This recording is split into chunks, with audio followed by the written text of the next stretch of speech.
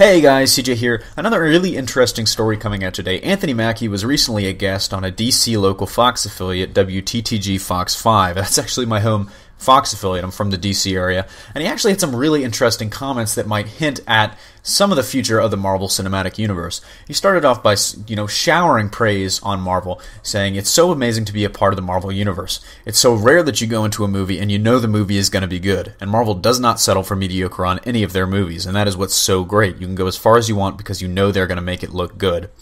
He then talked about some of the future, some of the Civil War stuff, and it's really interesting here. This is where we actually get, some solid, concrete information. He says, "I have a brand new costume. I'm in full effect. I will tell you this, Cap 3 is going to be everything you can imagine. Cap 2 is Avengers 1.5, and Cap 3 is going to be Avengers 3.8.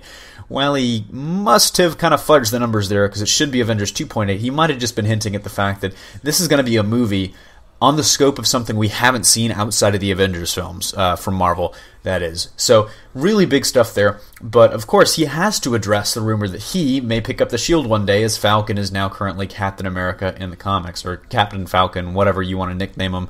And to that he said, "My thing is, I've done one of these movies. I love working with Chris Evans. He's one of my closest friends. So as long as it's me and Chris playing Falcon and Cap, I'm all cool with being Falcon."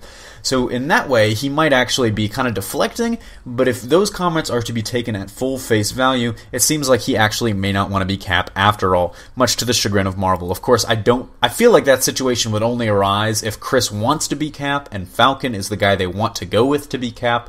In that case, I feel like Anthony Mackie would probably stick to his guns and stick by his buddy and say, "Let's work something out with Chris." However, that may not be the case, as Chris Evans reportedly does want out of the cinematic universe after his contract expires. So that about wraps it up for me here. Comment below with your thoughts.